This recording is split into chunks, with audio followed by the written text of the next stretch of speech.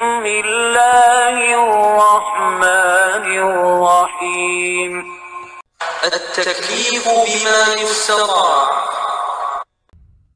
عن أبي هريرة عبد الرحمن بن صخر رضي الله عنه قال: سمعت رسول الله صلى الله عليه وسلم يقول: ما نهيتكم عنه فاجتنبوه، وما أمرتكم به فأتوا منه ما استطعتم، فإنما أهلك الذين من قبلكم كثرة مسائلهم واختلافهم على أنبيائهم.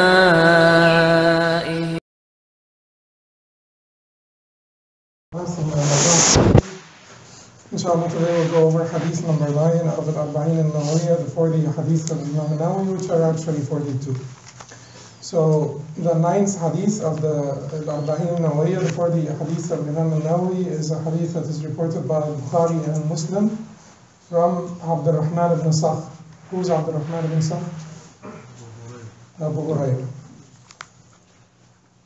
And you're answering? No, thanks. You should not answer. So this is a hadith that's reported by Bukhari and Muslim, like I said, from Abdurrahman ibn Sakhr, but this Abu Hurayrah, but this wording is Muslim's wording, not Bukhari's wording. So in this particular wording by Muslim, the Prophet ﷺ said, مَا نَهَيْتُكُمْ عَنْهُ فَاجْتَنِبُوهُ وَمَا أَمَرْتُكُمْ بِهِ فَأْتُوا مِنْهُ مَا اسْتَطَعْتُمْ فإنما أهلك الذين من قبلكم كثرة مسائلهم واختلافهم على أنبيائهم. ما نهيتكم عن شيء أو ما نهيتكم عنه, in some other reports شيء, ما نهيتكم عنه فاجتنبوه. ما نهيتكم عنه فاجتنبوه. Whenever I forbid you from something, refrain from it completely. فاجتنبوه means what? It's like with khamr, when Allah says فَاجْتَنِبُوهُ. Ijtanibu means refrain from it completely. Whenever I forbid you from something, refrain from it completely. مَا نَهَيْتُكُمْ عَنْهُ فَاجْتَنِبُوهُ وَمَا أَمَرْتُكُمْ بِهِ فَأْتُوا مِنْهُ مَا اسْتَطَعْتُمْ. And whenever I command you, enjoin something on you, or command you to do something, do of it as much as you can. Do of it as much as you can. وَمَا أَمَرْتُكُمْ بِهِ فَأْتُوا مِنْهُ مَا اسْتَطَعْتُمْ. And whenever I command you to do something, do of it as much as you can. Then the Prophet ﷺ said, فَإِنَّمَا أَهْلَكَ الَّذِينَ مِنْ قَبْلِكُمْ. For what had destroyed the people before you, that's the people of the book before us, what destroyed them, كَثْرَةُ مَسَائِلِهِمْ, their excessive questioning or their excessive questions, وَاخْتِلَافُهُمْ عَلَى أَنْبِيَائِهِمْ, and their disagreement with or over their prophets. They're differing with their prophets.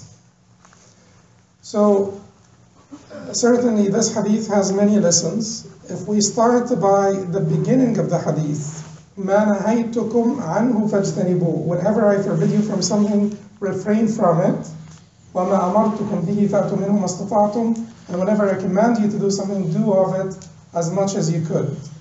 That particular part we will address first, and then we will address the part about the frequent questions or the excessive questions. So when the Prophet ﷺ says this, what is the lesson from this statement? That refraining from the prohibitions takes precedence over good actions, over performance of good deeds. So refraining from bad deeds or evil deeds takes precedence over performance of good deeds. And you will find a lot to support this. You'll find a lot to support this. The Prophet ﷺ said, as Abu Hurayrah reports from him, اتَّقِ اللَّهَ اتَّقِ مَحَارِمَ اللَّهِ تَكُنْ أَعْبَدَ النَّاسِ. اتَّقِ مَحَارِمَ اللَّهِ تكن أعبد الناس. Fear from the transgressing the bounds of Allah, the violating the sanctity of Allah subhanahu wa ta'ala. Maharim Allah is that which He prohibited. Those are the bounds of Allah. ألا إن لكل ملك حمى, Hadith Nu'man ibn Bashir. ألا إن حمى الله محارمه. Most verily, for every king there is a sanctuary, and Allah's sanctuary is what He prohibited, His prohibitions. So, اتقي محارم الله تكن أعبد الناس. Stay away from maharim Allah, from that which Allah prohibited. You become the best of worshippers. تكن أعبد الناس. You become the best of worshippers. This was confirmed by statements from the Sahaba radwanullahi alayhim. Many of the Sahaba corroborated this meaning. Umar radiallahu anhu said, لأن أرد دانقا من حرام خير لي من أن أتصدق ب100,000 دانق. لأن أرد دانقا من حرام, for me to return one, daniq is a currency, is a type of currency. One daniq earned from haram, that is haram, one daniq, to return it is better than to donate, to give in charity 100,000 daniqs. It is better than to give in charity 100,000 daniqs. Why? Because people oftentimes, they do good deeds for basically spiritual elevation, for their own spiritual well-being. They feel that it is good to do good deeds, but it is not out of observance of Allah subhanahu wa ta'ala and out of the pursuit of His pleasure subhanahu wa ta'ala. That is why good deeds are common property, between those that are, sincere to Allah and those that are not sincere to Allah. Atheists do good deeds. That is why some of the righteous predecessors used to say, البر للبر والفاجر ولكن لا يتقي المحارم إلا صديق. So acts of goodness are done by the good doers and the wicked ones. Acts of goodness are done by anyone, whether they are sincere or not, whether they are observing Allah or not. Sometimes they may not even believe in Allah, but they do those acts of goodness out of moral elevation, out of self-respect, out of various reasons. And it is also easy to do good deeds. It's easier to do good deeds than it is to refrain from the prohibitions. Greed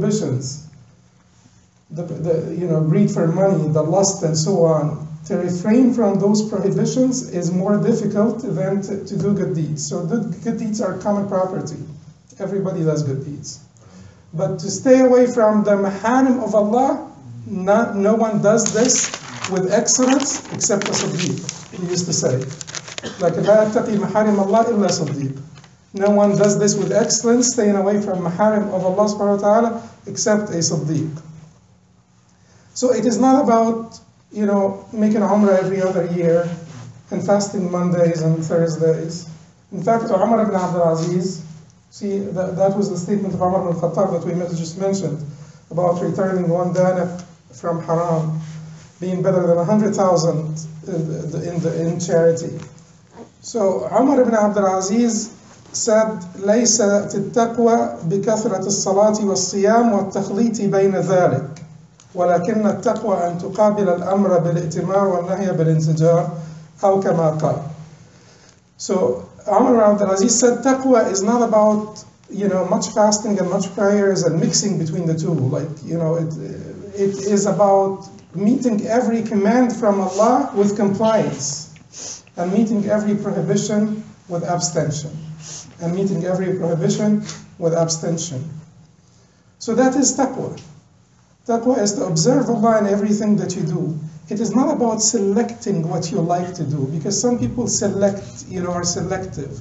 So they completely give a blind eye to so many commands and prohibitions. That is not submission. Submission is to do as He likes, not as you like. Not because you like to fast Mondays and Thursdays and feel it's healthy and feel, it's makes you lose weight or something. Not because you feel good about going to Umrah and coming back, trip and change places and environment, and you go there and you come back and you feel a little bit good, but you didn't change any.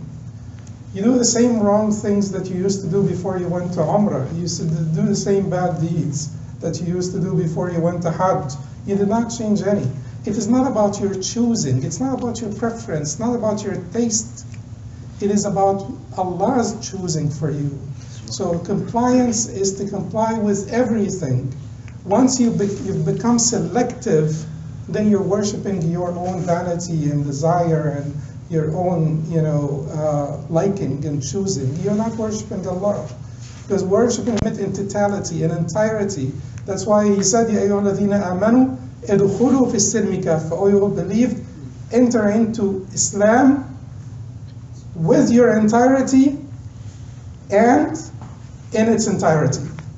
With your entirety, your heart, your mind, your body, completely conform to Islam with your entirety, and idkhulu fi silm in its entirety, in Islam in its entirety, the entirety of Islam, not your preference of Islam, of the teachings of Islam. Whatever Allah commanded you take it all. So now the Prophet stressed the refraining from the prohibitions, because it is harder on people to refrain from prohibitions. It is harder on people to refrain from prohibitions. But some scholars said quite the opposite. He said that the Prophet ﷺ said, stay away from prohibitions, because that requires inaction. And whenever I command you to do something, do of it as much as you could, because that requires action. And for inaction, you don't need any prerequisites. You don't need any ability, power, energy. Do you need energy for inaction? No, you need energy for action. And you don't need power, energy, tools, means, capacity to stay away from the prohibitions of Allah. But you do need all of the above for actions. That is why al-Hajj liman istata'a alayhi sabila. That's why Hadith, Hajj is for one who affords the means. That's why Sawm is for the capable. That is why Salah, Hadith Imran ibn Husayn, the Prophet ﷺ said to him, صَلِّ قَائِمًا فَإِنْ لَمْ تَسْتَطِعْ فَقَاعِدًا فَإِنْ لَمْ تَسْتَطِعْ فَعَلَى جَنْبٍ. Pray standing, and if you can't, pray sitting, and if you can't, pray laying down. Hadith Imran ibn Husayn. So action requires that energy. So that's why the Prophet ﷺ said, do of those actions as much as you can. There is no conflict between the two meanings. Action requires energy. It is physical power. It is financial means. But to stay away from the maharim requires so much willpower, irada, willpower, submission, taslim. That is to stay away from the maharim. It does not require much physical or monetary capacity to stay away from the maharim, right? So the actions that require physical and monetary capacity, the Prophet ﷺ told you, do as much as you can. But you have no excuse when you have weak willpower. There is no excuse. It is moral weakness. It is spiritual weakness that you need to elevate, that you need to work on. It is moral and spiritual weakness that you need to elevate. If you find yourself unable or incapable of refraining from the prohibitions, know that this is not about capacity here. Capacity is when you say, well, I come home late and once I have dinner and so on, and I sleep, after Aisha for sure, I sleep and I can't pray the night prayers, and I work hard during the day. I can't fast Mondays and Thursdays, and I don't have much savings. I can't give charity. I only give my zakat. all of this, yes, that's fine, that's fine, that's fine. But you can't say, well, I just can't stop watching pornography. You may think it is hard. It could be harder to stop watching pornography than to, pray 2 rak'ahs in the middle of the night, or to fast Mondays. A lot of people fast Mondays and Thursdays and watch porn. It is harder not because it requires much energy, capacity, physical or monetary, because you have weak devotion, weak dedication, weak commitment, weak religious commitment. You're not committed.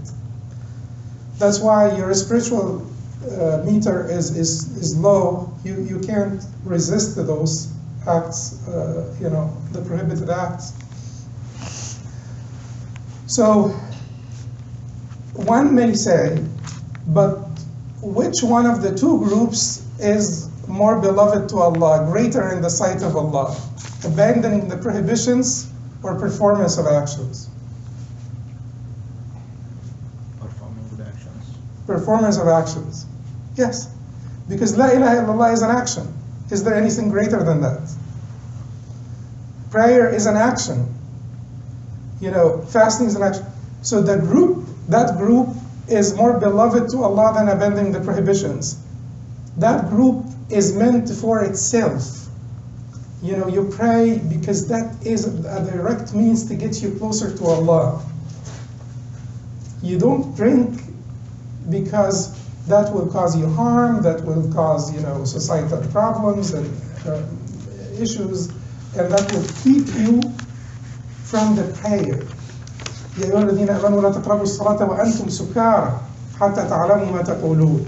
O you who believe, do not come close to the prayer while you are intoxicated, until you can comprehend what you say. So khamr is prohibited because it keeps you from the prayer. Then which one is greater? The performance of prayer or the shunning of khamr? The performance of prayer is greater. So that group is greater than the other group. Yet the Prophet ﷺ told us, stay away from the prohibitions, all of it, because inaction does not require physical or monetary capacity. So everybody could do it. Once you have the religious commitment, the willpower, you will be able to do it. Don't be, weak, and don't be too soft with yourself when it comes to the staying from the prohibitions. But when it comes to actions, then there is room for concessions and dispensations. Rukhas. Whenever we can't, then we can't. But does this apply to al-fara'id, or it applies to the actions that are sunan? Primarily applies to sunan. But keep in mind that fara'id also, hajj, you do it if you can. Siyam, you do it if you can. But in general, the fara'id that Allah subhanahu wa ta'ala made obligatory on us, human beings, are within the capacity of the vast majority of us. The vast majority of us. So do of it as much as you can primarily applies to the sunnah. Because most of the fara'id are within the capacity of most of us. So ما نهيتكم عنه فاجتنبوه وما أمرتكم به فأتوا منه ما استطعتم. فأتوا منه ما استطعتم does not mean that you be negligent of the fara'id, for the acts of worship that will draw you closer to Allah. ما استطعتم, within your capacity. Do you know how much is within your capacity? A lot is within your capacity. A lot is within your capacity. Look at the people around you. Look at how they wake up in the morning at 5 o'clock to walk the dog before they go to work. And we sometimes find it hard to wake up for Fajr. So it is within the capacity of human beings to get themselves out of bed to walk the dog before they go to work. Right? So there is a lot that is within our capacity if we just tap into the resources that we have as human beings. There's the willpower, the strengths that we have, psychological strengths that we have as human beings. Now let's move to the second half of the hadith, or the second part of hadith, which is فإنما أهلك الذين من قبلكم كثرة مسائلهم واختلافهم على أنبيائهم. For what have destroyed the people before you is their excessive questions and their disagreement with their prophets. Now, excessive questions. Someone may say that when you ask a lot of questions, that means that you're dedicated, that you're devoted. It doesn't necessarily mean that. It means that you're asking questions just to ask questions and get answers. The Prophet ﷺ is pointing out something extremely important here.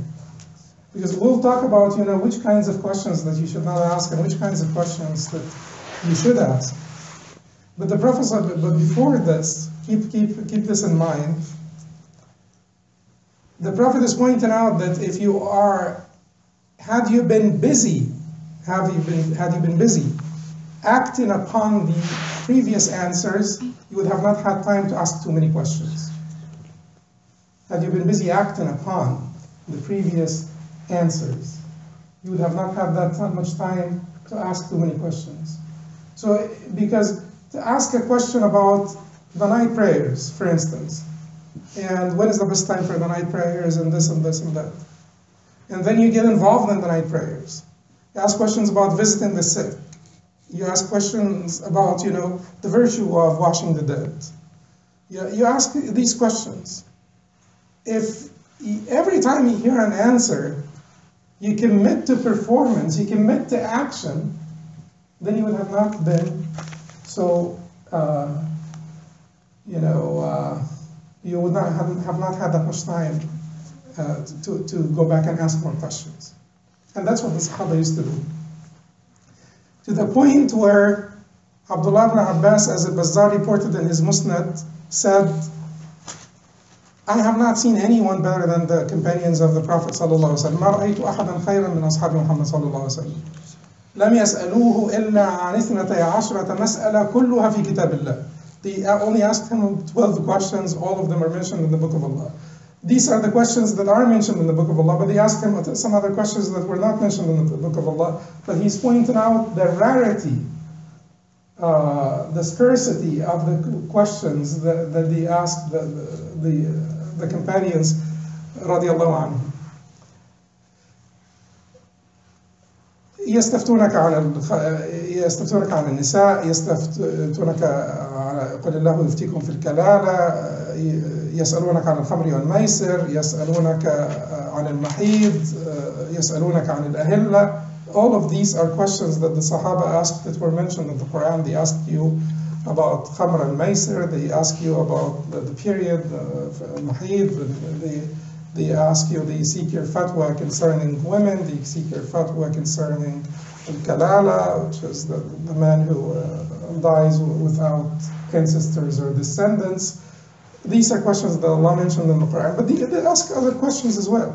They asked him about the umara, the leaders that would come later, and what we should do with them if they command us to do, wrong. They asked him about al-fitan. Hudhayfa used to ask the Prophet ﷺ about al-fitan, the trials, the tribulations ahead of them. They would ask him when they went on an expedition, they would ask him questions, what should we do here and there. So they asked the Prophet ﷺ questions. But so which questions they were prevented from asking? They were actually prevented from asking questions. It's in the Quran, in Surah Al-Ma'idah. يَا أَيُّهَا الَّذِينَ آمَنُوا لَا تَسْأَلُوا عَنْ أَشْيَاءٍ إِن تُبْدَ لَكُمْ تَسُؤْكُمْ وَإِن تَسْأَلُوا عَنْهَا حِينَ يُنَزَّلُ الْقُرْآنُ تُبْدَ لَكُمْ. O you who believe, do not ask about things that if they were revealed to you, they would cause you distress and grievance. Don't ask about things that if revealed to you, they will cause you distress and grievance. Muslim reported from Anas that he said, we were forbidden, نهينا عن أن نسأل رسول الله صلى الله عليه وسلم فكان يعجبنا أن يأتي الرجل من البادية العاقل فيسأله ونسمع. We were forbidden from asking the Prophet ﷺ questions, and so we used to like when someone came from al-Badiyah, from the desert, and ask the Prophet ﷺ questions, and then we would listen. We would listen in. To the point where it has been reported that they bribed some man with a garment to go and ask the Prophet ﷺ a question, so that they could listen. So they were forbidden from asking the questions. In Nawas ibn Sam'an, Muslim also reported from Nawas ibn Sam'an that he said, قدمت إلى المدينة فمكثت فيها سنة لا يمنعني من الهجرة إلا المسألة كان الرجل إذا هاجر منع من السؤال. I came to Al-Madinah and spent 1 year in Medina. And nothing prevented me from declaring my hijrah to Al-Madinah, except that they wanted to ask more questions, because once you had declared that you had made hijrah, you were prevented from asking questions. Why? Because the Prophet ﷺ, it is as if Allah subhanahu wa ta'ala is telling them, you know so much, you have so much, you're given, the Quran is being revealed unto you, the Prophet is in your midst, there is so much that you should act upon.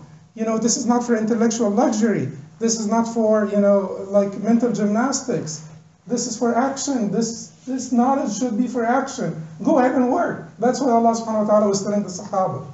But people who came from the outskirts of Medina, people who came from farther away, the various tribes dispersed in Arabia, they came, then the Prophet ﷺ would entertain their questions. They need to learn. Abdullah ibn Mas'ud said something that is very telling of this fact, that you're either busy asking questions or you're busy acting upon the answers. Busy, acting, working. So Abdullah ibn Mas'ud said to them, كيف بكم, this was reported by Abd al-Razzaq in his Musannaf, كيف بكم إذا لبستكم فتنة, كيف بكم إذا لبستكم فتنة, what do you think of yourselves when a fitna, a trial, a severe trial, will envelop you? إذا لبستكم فتنة يشب فيها الصغير, in which the young will grow old, ويهرم الكبير, and the old will become senile. So the tabi'un were sitting around Abdullah ibn Mas'ud. This started to become quite concerned and scared, and he said, when is that? And then he said to them, إذا قل أمناؤكم وكثر أمراؤكم وقل فقهاؤكم وكثر قراؤكم وتفقه لغير الدين وطلبت الدنيا بعمل الآخرة. So he said to them, إذا قل أمناؤكم, when the trustworthy amongst you become few, very few, وكثر أمراؤكم, and your leaders become too many. People who are really trustworthy are very few, but the leaders are too many. قل أمناؤكم وكثر أمراؤكم وقل فقهاؤكم, the people who are endowed with a good understanding of the religion. Faqih is the one who's endowed with a good understanding of the religion, become very few. وكثر قراؤكم, and your reciters become too many. That is not necessarily the reciters of the Quran, muqri'un al-Quran. That is basically the people who recite knowledge, people who memorize the Quran and the Sunnah and so on, and they can recite and talk and talk and talk and talk.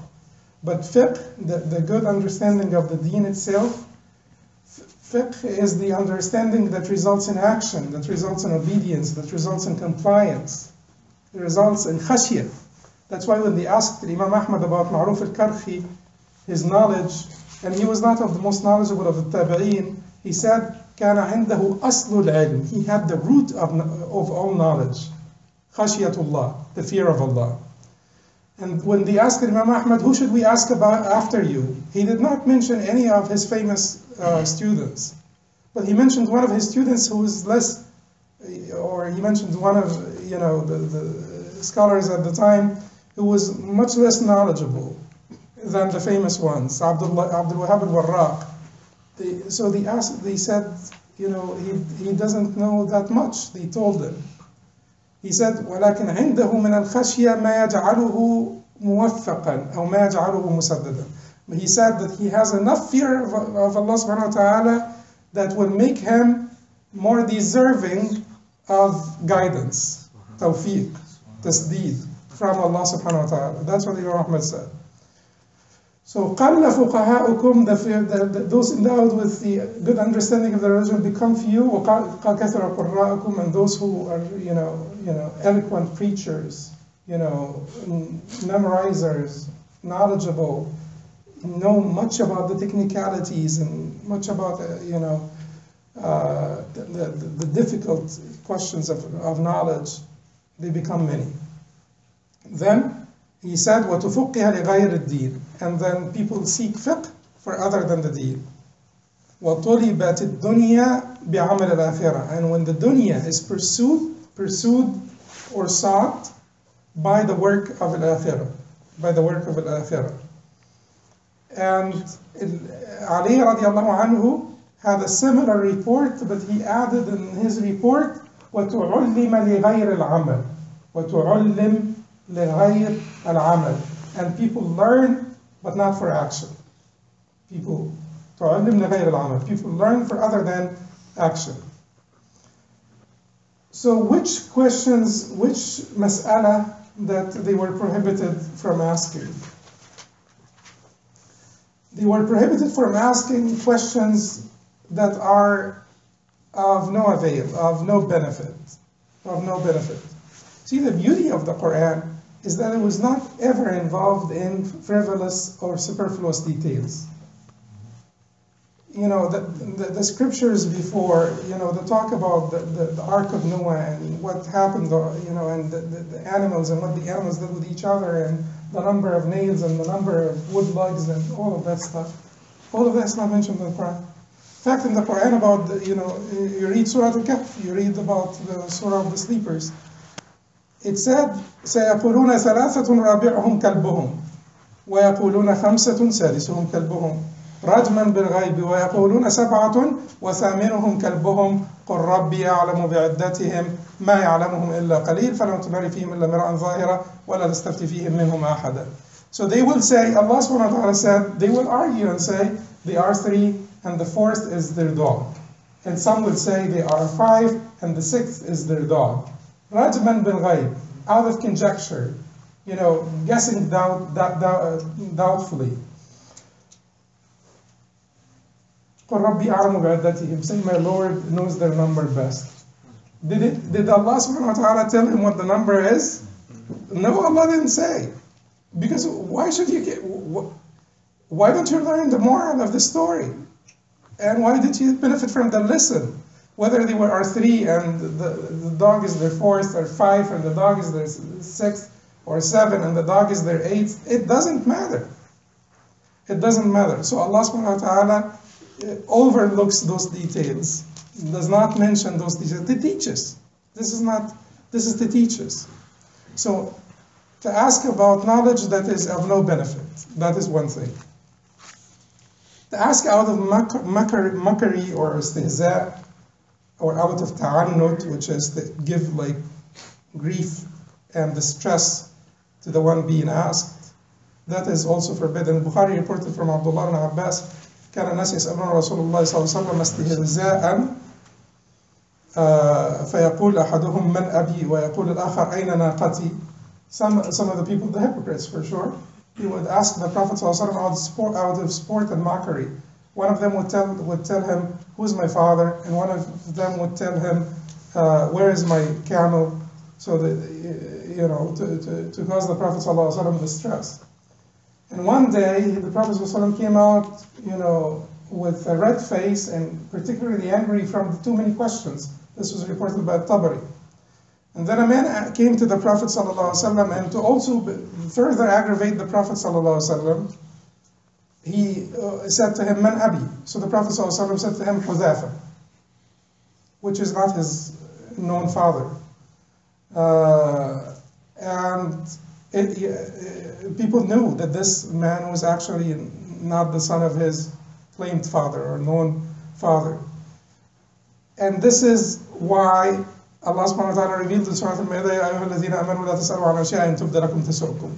O you who believe, do not ask about things that if revealed to you, they will cause you grievance and distress. Why are you asking? And why do you need to ask, frivolous questions? And why do you need to ask questions that may cause you grievance or distress? You should not. So when they ask questions for sport or mockery or to cause distress to the Prophet ﷺ, that they were prohibited from this. Also to ask questions about halal and haram, many questions about halal and haram that will cause strictness, that will cause some revelation to descend that may result in hardship for the believers. The Prophet ﷺ said, as Bukhari and Muslim reported this from Sa'd ibn Abi Waqqas radiallahu anhu, that the Prophet ﷺ said, أعظم المسلمين في المسلمين جرما من سأل عن شيء لم يحرم فحرم من أجل مسألته. The one who commits the greatest crime against the Muslims is the one who asks about something that was not forbidden, then it becomes forbidden because of his question. Then it becomes forbidden because of, so you're making things tighter, you're more stricter for the Muslimin. So don't ask those questions. Don't ask those questions, because it is not about, so sometimes people think that the issue of halal and haram is their knowledge of the halal and haram and so on, is the final, is basically the final gauge of piety, which is not true.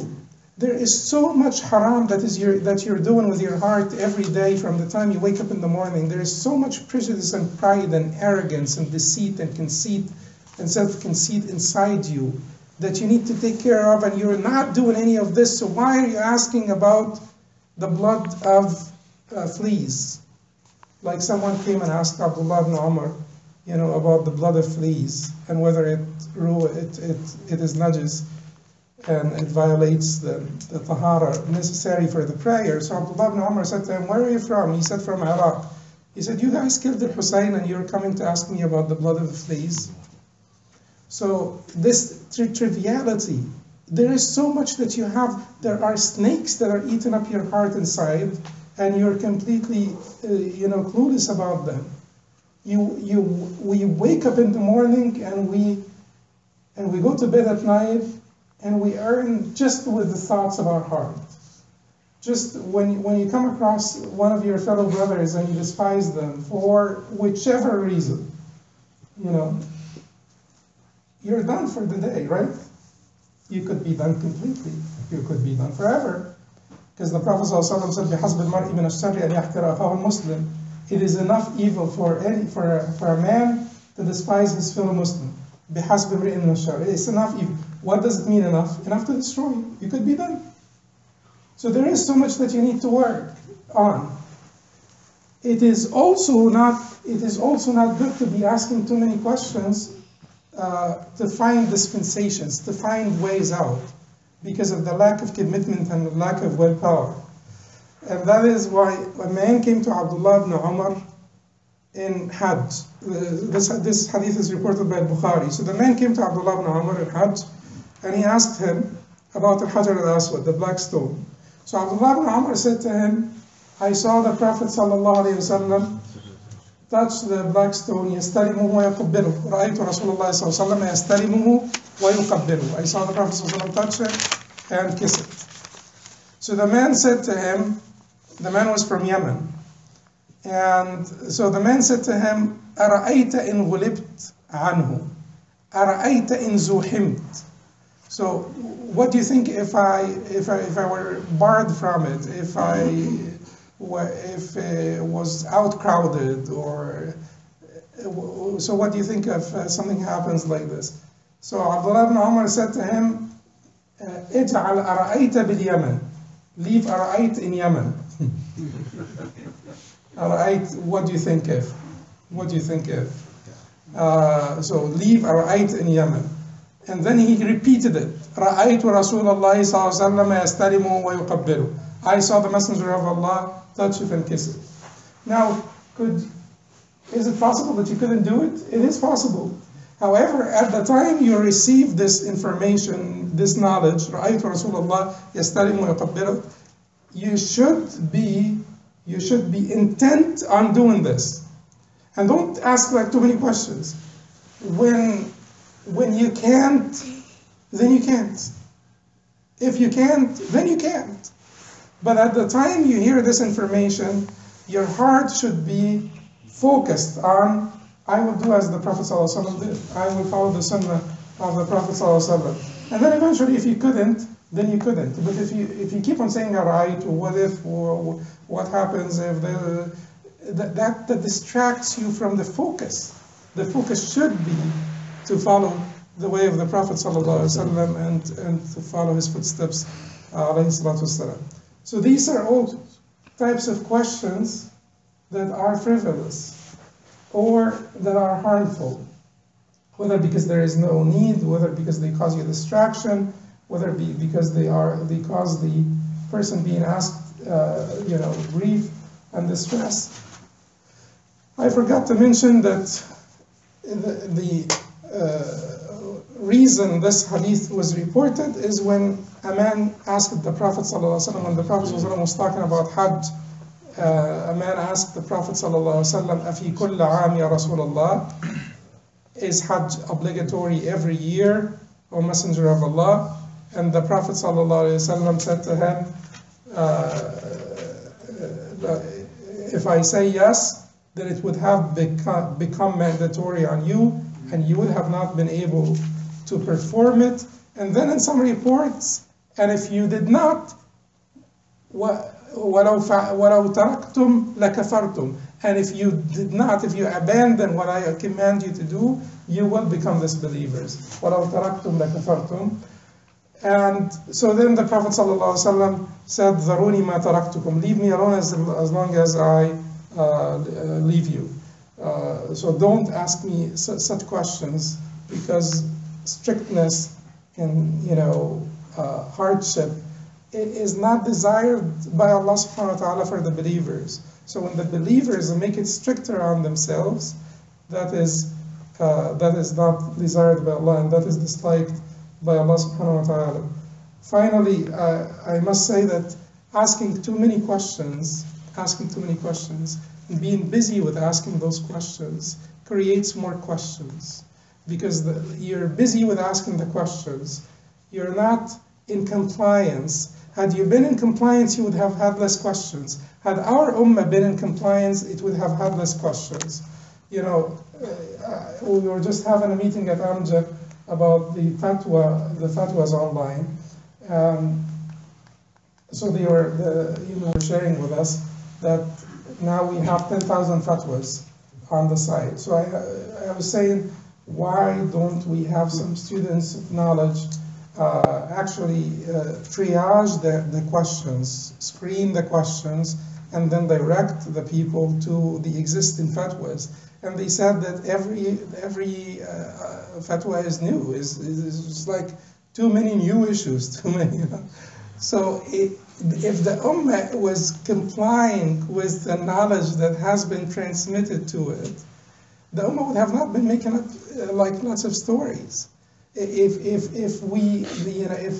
people divorce their wives when they need to divorce their wives, when they have to divorce their wives, the sunnah way, then we will not have like 200,000 questions about the various forms of divorce. I divorced her 3 times.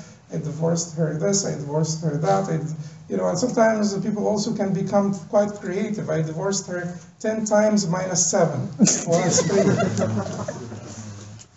What?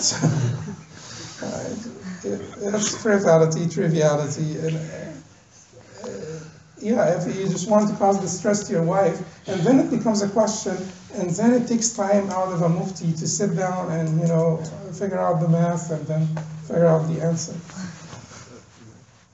I'm afraid we took a little bit longer than usual, so we'll have to stop.